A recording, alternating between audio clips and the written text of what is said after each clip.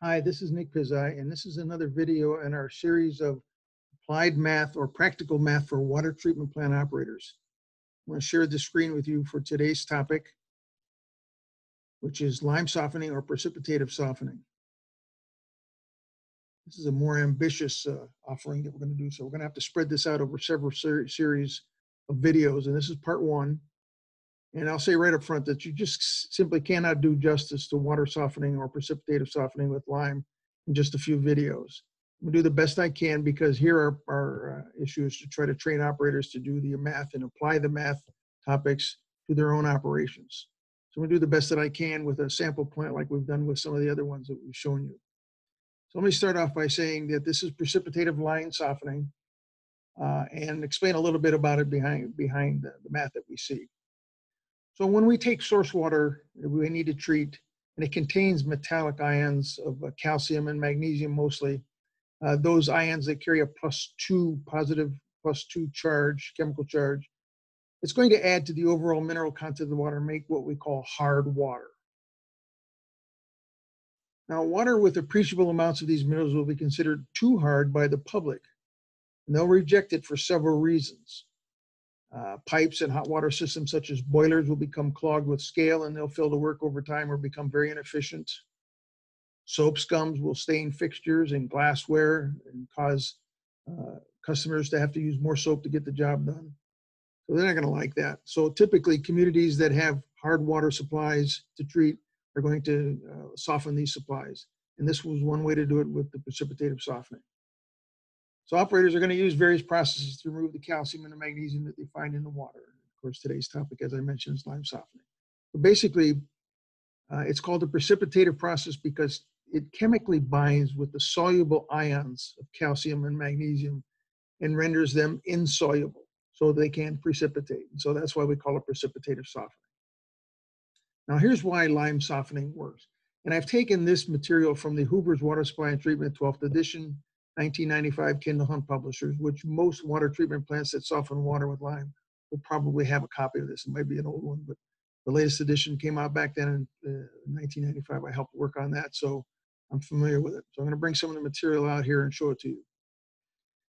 Basically, it says that lime, when added to the water in the proper dose, is itself completely precipitated, and in addition, it precipitates the soluble calcium and magnesium salts already present in the water being treated. Let's think about that a minute.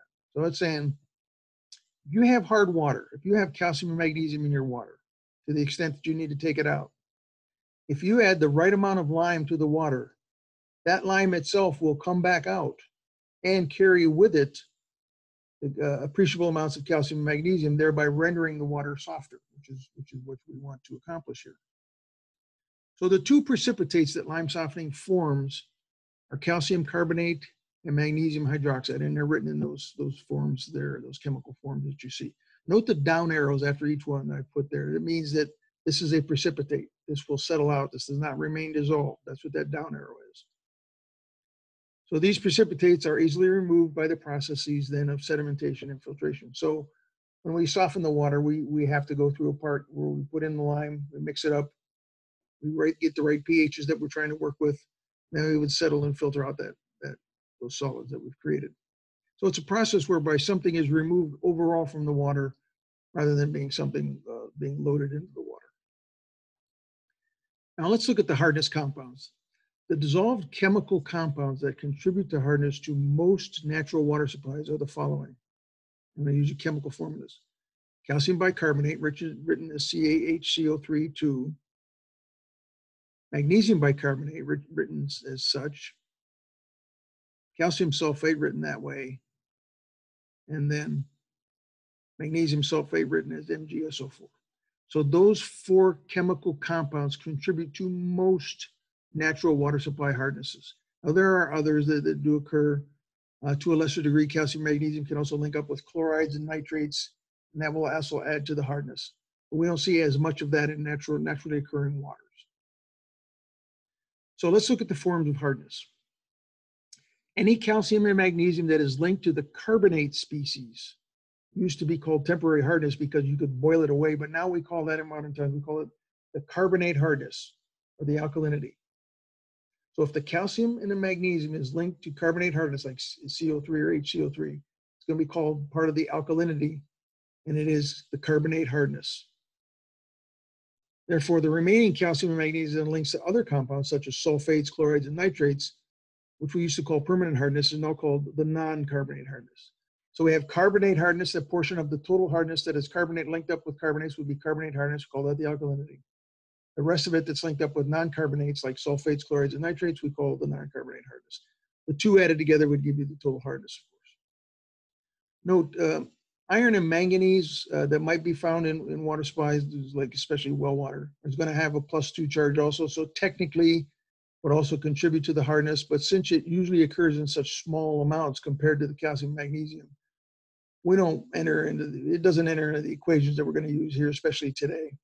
There are secondary maximum contaminant levels linked up with those two ions in the water because they will stain fixtures.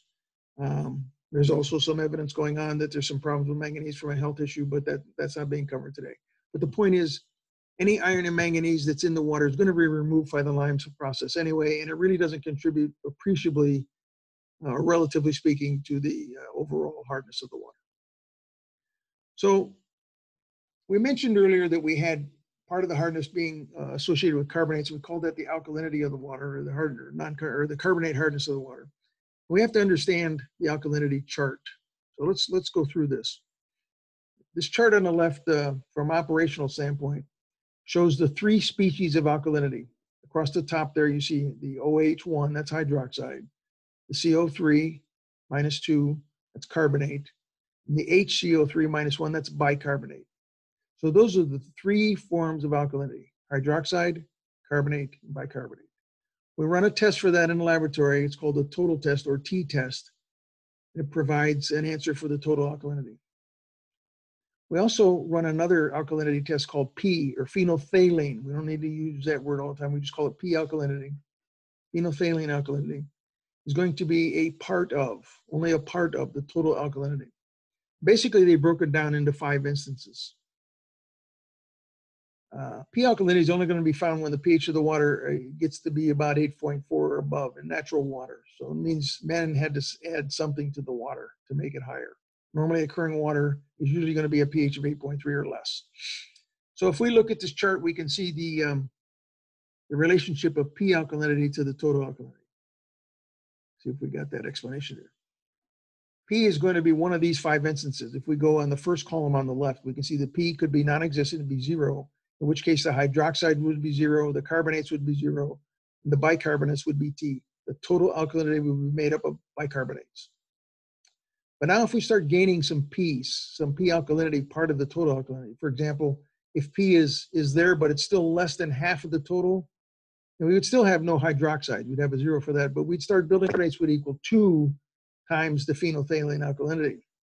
The remaining alkalinity would be the bicarbonate species, the HCO3, and that would be equal to the total alkalinity minus the 2P that occurred for the carbonates. Hope that starts to make sense to you. Then you can go through and look at all the other instances. For example, look at the fourth in that first column, the 4th row. The phenolphthalein alkalinity is greater than 1/2 of the total. If that occurs, let's say I had a 90 total alkalinity and an 85 phenolphthalein alkalinity. Well, that's not all of it, but it's greater than half.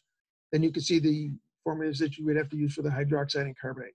Let's look at a couple of examples for that to make it a little bit more useful for you. Here's the chart again. Here's some example calculations. Let's say that you're working with a water that has a total alkalinity of 145 milligrams per liter. And you run a phenolphthalein alkalinity, or a P alkalinity test, and you get 30 milligrams per liter. What is the carbonate value? CO3. Well, from the chart, we see that since P is less than half of the total is 145, half of that would be 72.5. So we get 30, that's less than, and they're looking for the carbonates. The carbonates are going to be 2P, 2 times the phenolphthalein alkalinity. So when I multiply 2P, I get 60. So the answer is 60 milligrams per liter. Here's another example. What are the hydroxide, carbonate, and bicarbonate levels in a treated water with a T alkalinity of 120 and a P alkalinity of 100? Well, now we've got an instance where P still isn't all of the total, but it's greater than half of the total. So we can tell from that fourth row that the hydroxide are going to be 2p minus t. So I'm going to get 2p minus t, or 200 minus 120, or 80. The carbonates are going to be 2 times the quantity t minus b, or 2 times 120 minus 100, or 40. The bicarbonates again would be 0.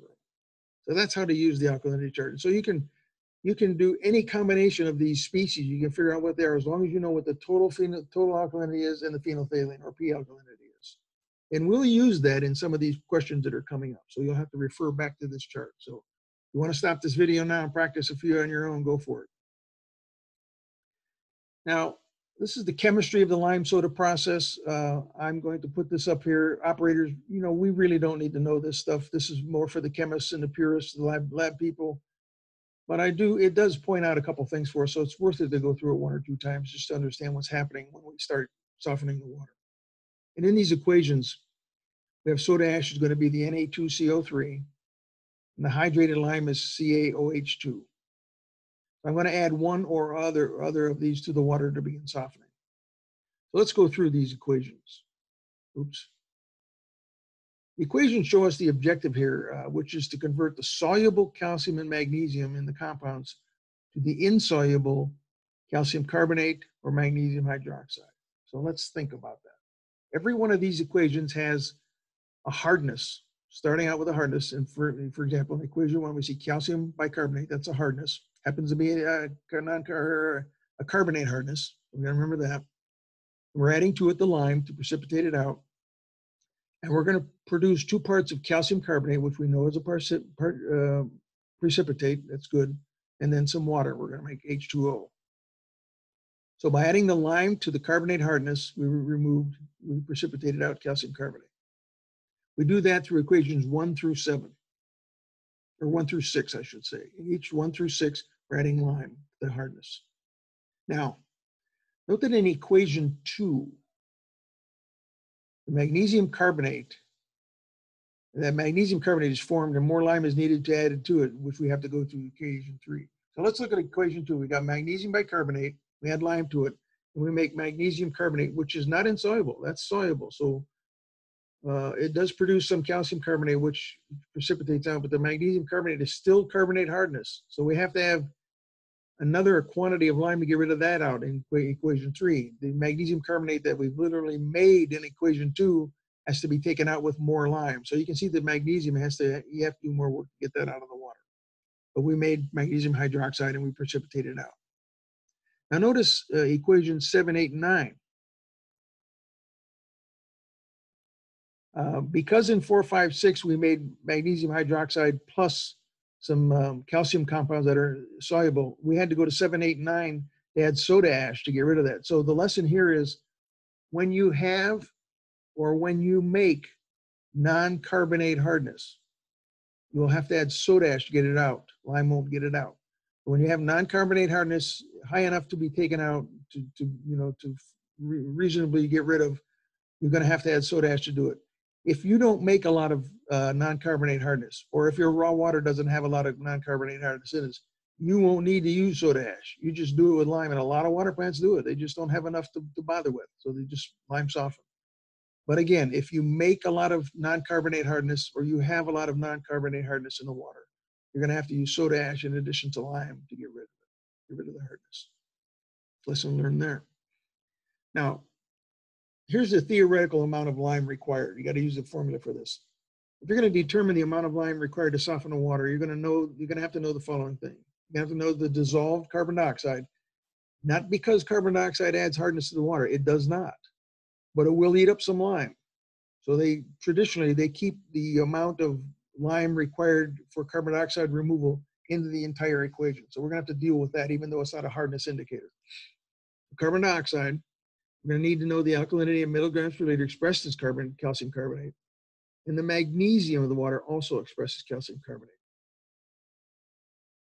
We're also going to have to know, of course, the purity of the lime. And typically lime is going to be 85 to 90 to 95% pure. So you're going to have to use more of a product to get the required amount of lime. So we're calculating the amount of lime needed here.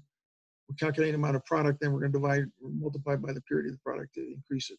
So here's how to do it. Here's the formula.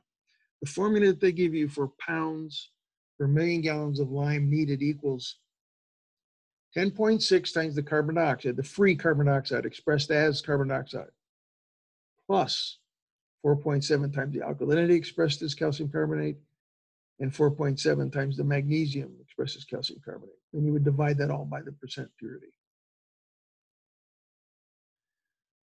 Soda ash and caustic use. Not all lime softening plants use the soda ash or caustic in their process. Typically, soda ash is used again when there's enough non-carbonate hardness to require it. If you don't have to have it, then you don't use it. In an earlier slide, we saw that non-carbonate hardness can be formed in the lime process, and this is, of course, soluble, so after you use soda ash, you get rid of it.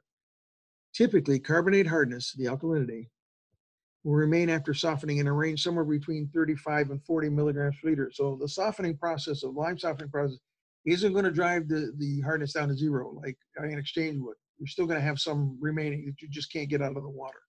But 35 or 40 is not a lot.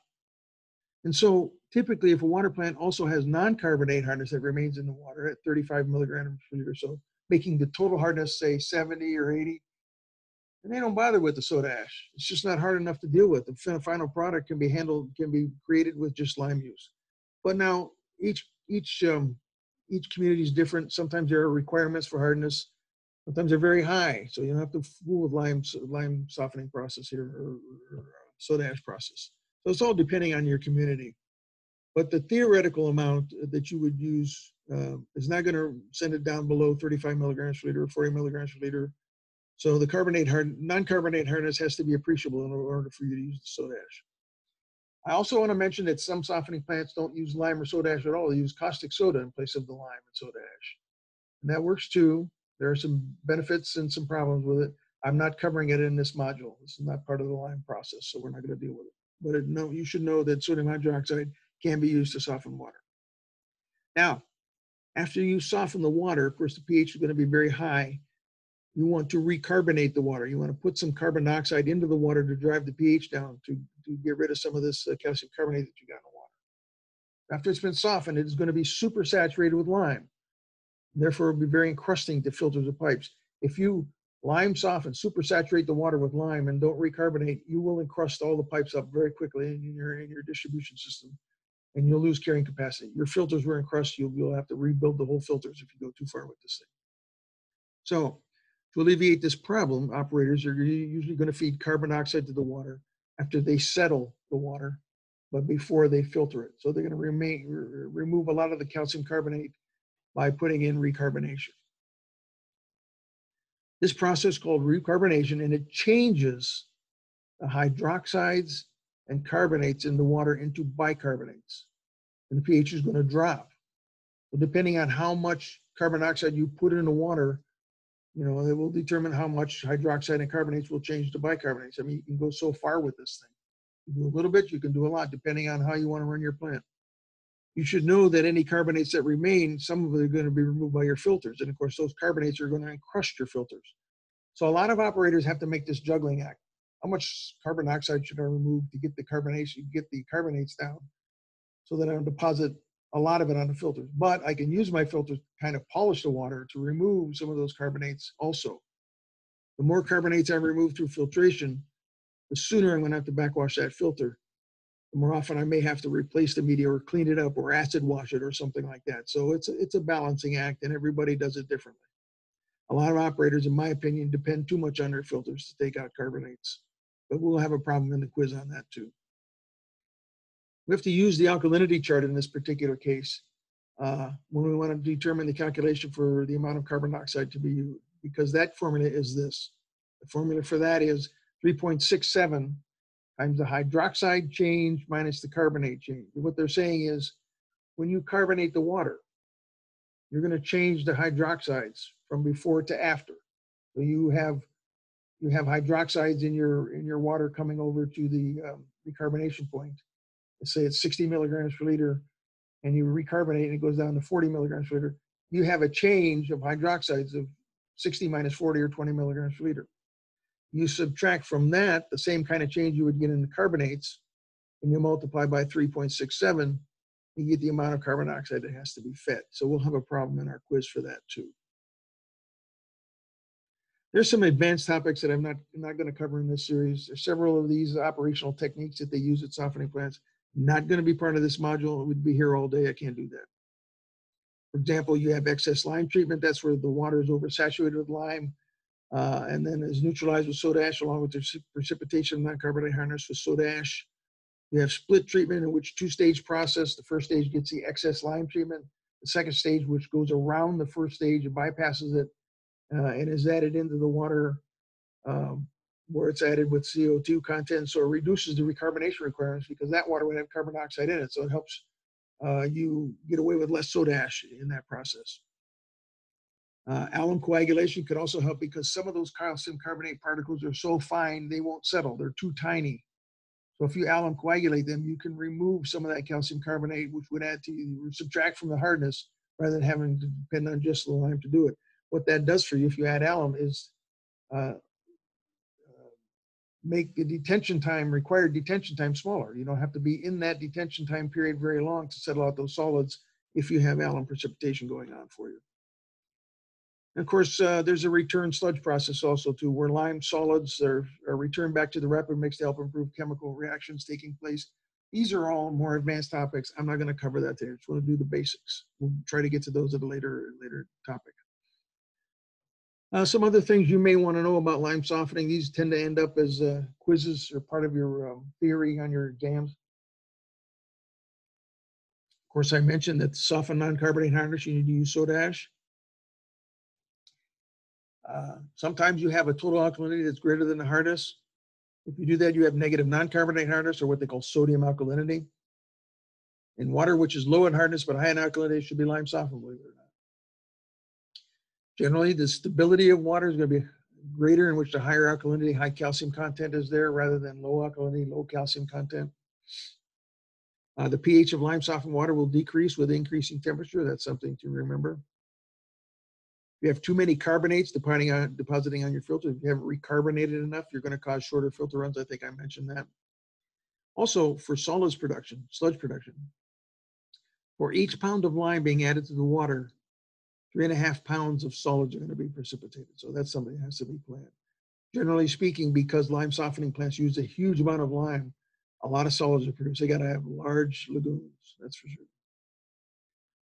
And lastly, operators usually strive to produce a finished water that is slightly depositing to protect the pipes, especially for lead and copper, that kind of problem. So water will lose alkalinity as it travels. That's a good thing as far as they're concerned. Okay, let's look at some exam data and the questions that I've included. I got 10 questions here for data. We're going to have to look at some data for that. What follows is a practice exam, uses the lime softening plant that I've included. I'm going to show you some schematics. I'm going to show you the overall schematic on one page, and then I broke it up into 3 smaller units so that you can see more details. And harder to fit it all on one page, so I had to break it up.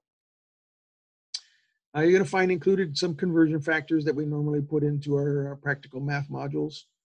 You're going to find a sheet that provides operating data for this plant in the month of September. And you'll need to refer to all of these pages to get the information you need to solve the math problems. Okay, here's our standard conversion factor chart going from US equivalents over to European equivalents or metric units. So you can go back and forth with that. I think we've included that in every one of our modules.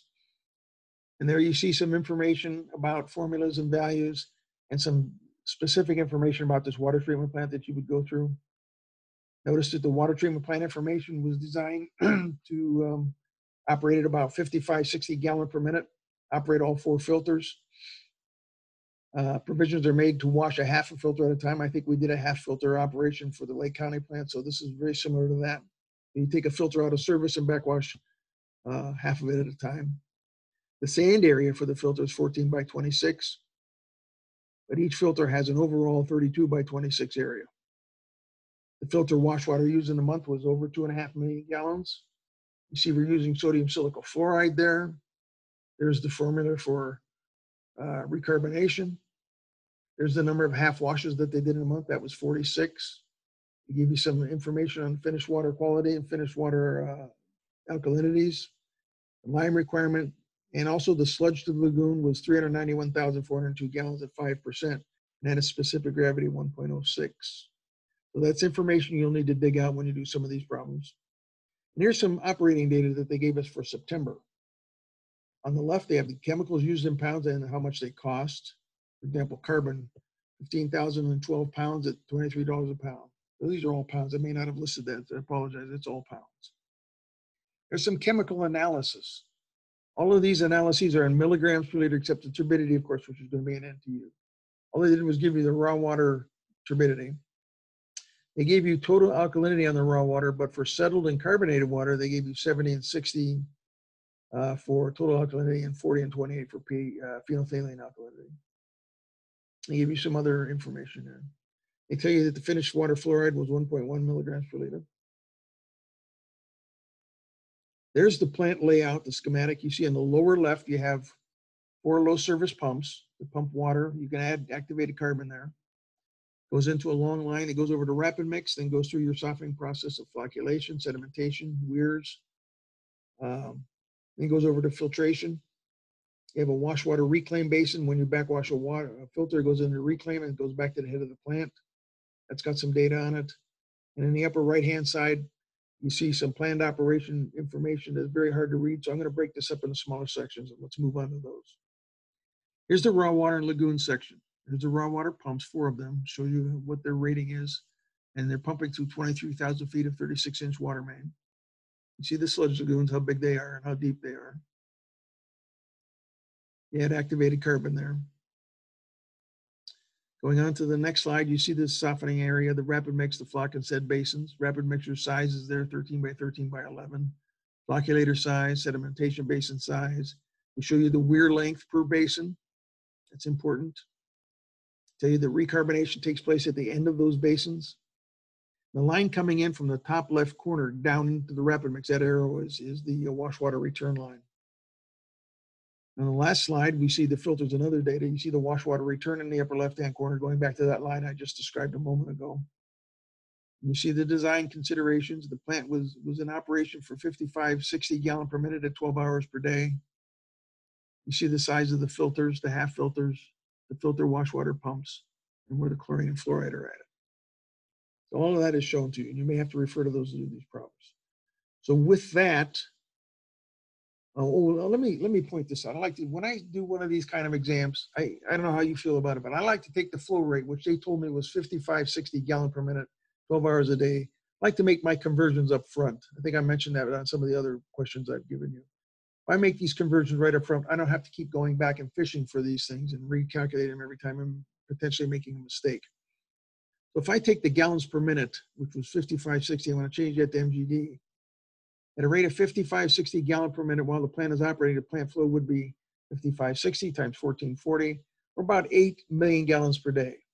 So while the plant is operating, it's at 8 MGD, but it only operates 12 hours a day, a half a day. So the plant total for the day was 4 million gallons. So don't get those two mixed up. Depending on how they ask you the questions, you got to pay attention to that.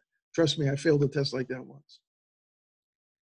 Now for the cubic feet conversions, at a flow rate of 55, 60 gallon per minute, or the 8 MGD that we just calculated, if I multiply that times 1.55, I would come up with 12.4 cubic feet per second per flow rate. And multiply that by 60 seconds, I come up with 744 cubic feet per minute. So now I have flow rates I can work with.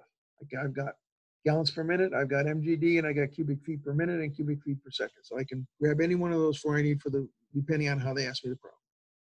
So let's go to question number 1.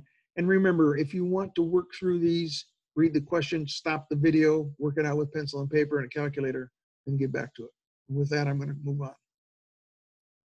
First one is calculate the detention time in hours for the carbon feed from low service pumps to the rapid mixer, for repaid, rapid mixer at operating conditions. The detention time we know equals volume divided by the flow rate. I have some misspellings there. It was in a little bit of a hurry apparently. So the flow rate while the plant operates is 55, 60 gallon per minute according to the plant conditions.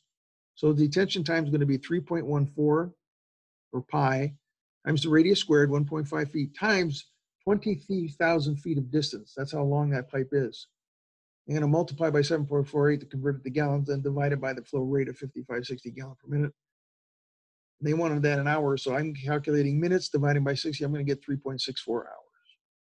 Hope that's what you got too. All right, let's move on to the next one. Question number 2. What is the velocity in feet per second in this line under operating conditions? And we know that V equal Q over A, or the flow rate divided by the area of the pipe. So we previously calculated the plant operated at a flow rate of 744 cubic feet per minute. We did that a couple slides ago. If I take that 744 cubic feet per minute and divide it by pi r squared, I would come up with 105.3 feet per minute. And they wanted an answer in feet per second, so I've got to divide that by 60 because there are 60 seconds in a minute. And I come up with 1.75 feet per second. Remember, engineers like to design lines that have a velocity of somewhere between 1 and 5 feet per second. In this case, they've done that because they want ample detention time for the activated carbon, so that makes sense. So let's move on to question number 3. Calculate the weir loading rate in gallon per day per foot while the plant operates. Okay, we got to go into our schematics and figure out that information. We see from the schematic that the plant has 4 weirs, and each of them are 200 feet long. Each basin has a weir of 200 feet. So the weir loading would be 8 million gallons per day divided by 200 foot of weir length per basin and 4 basins. So the weir loading is going to be 10,000 gallons per day per foot. That's pretty simple. An easy one, and that makes sense. Now let's look at question number 4. If the lime used at the plant was 90% pure, what was the dosage of pure lime in pounds per million gallons? All right, I'm gonna have to dig some information out here. When I go into my operational sheet, I see that the fact that I used 93,500 pounds of lime in the month of September. Well, I know September is a 30-day month. So each day the plant also produced 4 million gallons. We know that. So the dosage of product then would be 93,500 pounds for 30 days. And then one day I produced 4 million gallons. So I use 779.16 pounds per million gallons. The dosage of pure lime then would be 779.16 times the 0.9, or 701 pounds per million gallons. Now let's do question number 5. At the operating flow, how many pounds per day carbonates are deposited on the filters? All right, now we're getting into some more difficult problems. Hope you got your pencil sharpened. Try this one. All right. So we're going to have to look up the phenolphthalein and total alkalinity in the carbonated water and the filtered water to calculate the change, and then convert the change to pounds. The P and T alkalinity for carbonated water was listed at 28 and 60 milligrams per liter.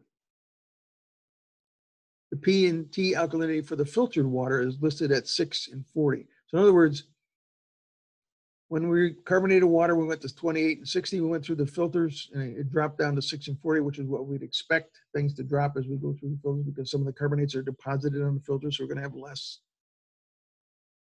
So in both of these cases, the phenolphthalein alkalinity is less than half of the total. Make sure you understand that.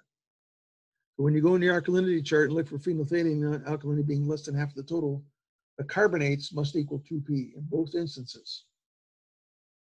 So 2P for the carbonated water equals 56, and 2P for the filtered water would be 12. So the difference is 44 milligrams per liter. That represents the carbonates deposited on the filter. So therefore, if I'm losing 44 milligrams per liter carbonates going through filtration, which I just proved by using the alkalinity chart, I'm going to take that 44 milligrams per liter and treat it like a dosage. I'm going to multiply by 8.34 and the flow rate of 4 mgd. I'm going to lose 1,468 pounds of carbonates per day on my filters. Seems like a lot, doesn't it? But that's what it is. So if you're losing 44 milligrams, your filters are trapping 44 milligrams per liter carbonates. At that flow rate, you're going to lose 1,468 pounds per day of carbonates on your filters. You can see what those are going to encrust after time. A lot of operators do other things. They won't do as much, or they might put some polyphosphates on it. I'm not going to get into all that. The point is, I want to know how much carbonates we are losing. Okay, question number 6. Try this one. Oh boy, they're giving us the following analysis and they're asking us for cost per million gallons to lime soften this water. Now, let me say right up front that this is theoretical. It determines the amount of lime to totally lime soften this water as best you can. In your community, you may not be going this far with lime softening. You may say, well, we don't need to go past 150 milligrams per liter or 120 milligrams. This is going to do the best job it can. This is going to drop it down as far as it can get to maybe 30 or 35 milligrams per liter. So just with that in mind, this is how this problem is set up. They gave us the analysis. They said the calcium was 200 milligrams per liter. Magnesium was 76. There's 3 milligrams per liter of free CO2 in the water. Total alkalinity was 170 milligrams per liter. The lime itself was 90% pure, and it costs $85 a ton. So let's work this problem. So the pounds per million gallon of lime required, and we saw that before. Dig that problem out. It says I got to multiply 10.6 times the free carbon dioxide, which we did in another problem. And we've got to multiply 4.7 times the 170 of the alkalinity and the 76 of the milligrams of magnesium. Now, those 4.7 and 10.6, those are all just atomic weight conversions, adding in this, the 8.34 pounds per million gallon and all that to change the milligrams per liter. You want to go through all that math, you can, but that's where they all come from. They're just conversion factors that we use. And of course, then I have to divide by the purity of the lime because they want to know not product, they want to know the lime. So I'm going to divide by the 0.9 purity. So the lime required is going to be 31.8 plus 799 plus 357.3, all divided by that 0.9. I come up with 1,320 pounds per million gallons lime required. Now, I'm using that many pounds per million gallons, and I know that a ton is 2,000 pounds. This stuff costs $85 a ton. I can take that 1,320 and convert it down to $56 per million gallons it costs as lime soften this water. Hope we did well on that. Let's go to question number 7. How many pounds per million gallons carbon dioxide is needed for recarbonation in the plant? This is interesting.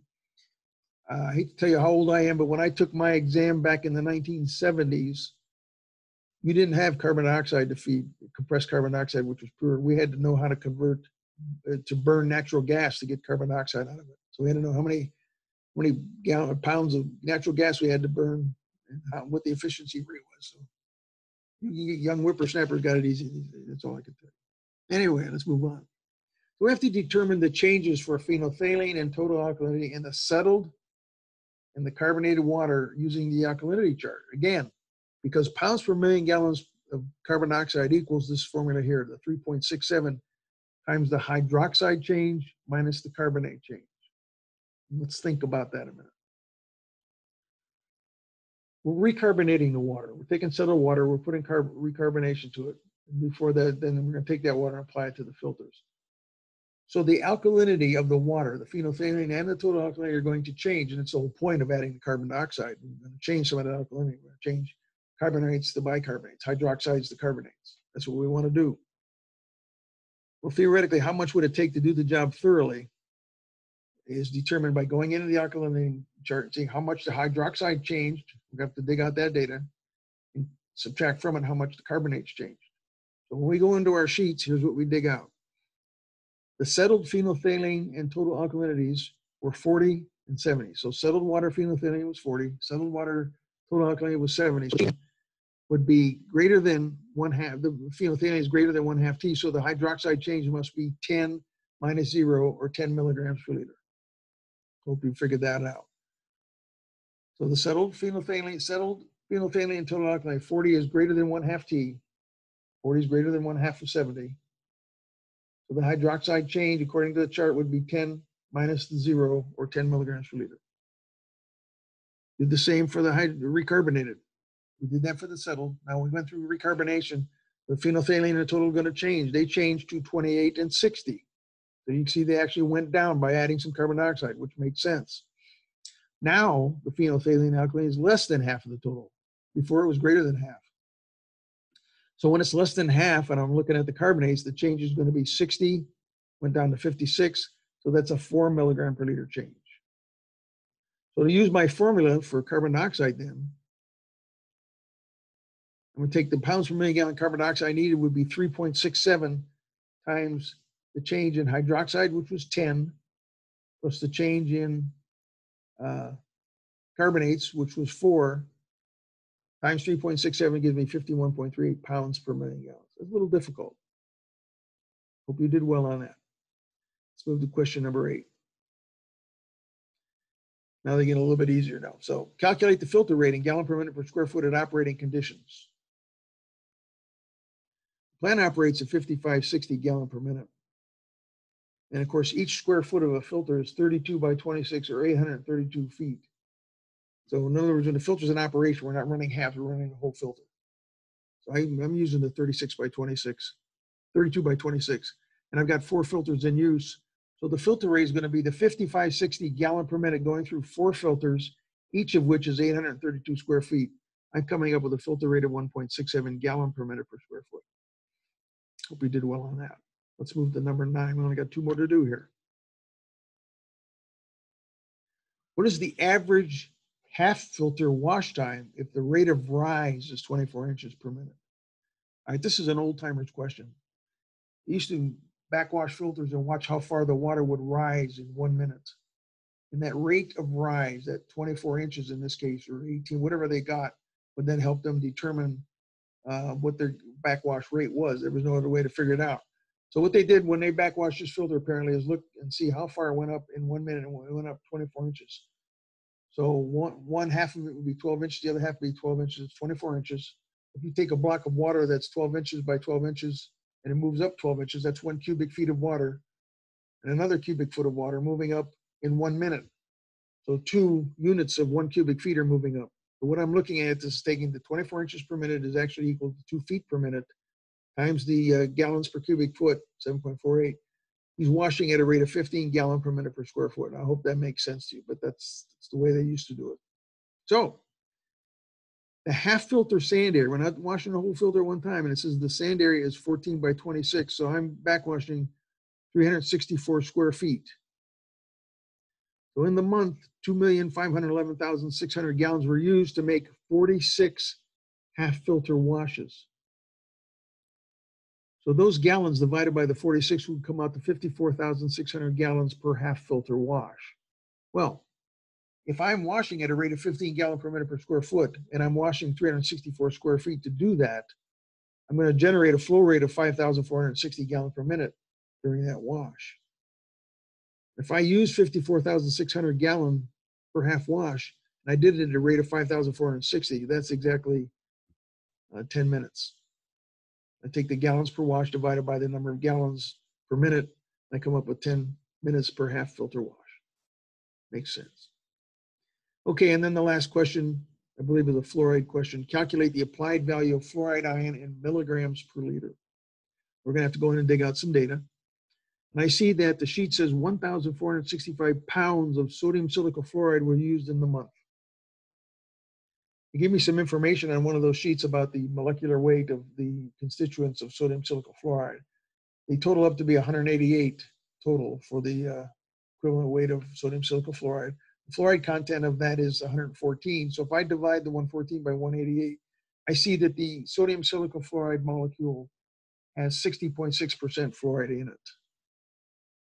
Okay. So the applied fluoride ion then would be the 1,465 pounds in 30 days. And each day I'm treating 4 million gallons, so I'm going to divide by the 4. And I know that 1 milligram per liter equals 8.34 pounds per million gallons. I'm going to take all of that, I'm going to multiply it by the percent of fluoride available, which was 0.606. I'm coming up with 0.88 milligrams per liter applied fluoride ion. I hope you got that right. And that's the end of our first part of this series.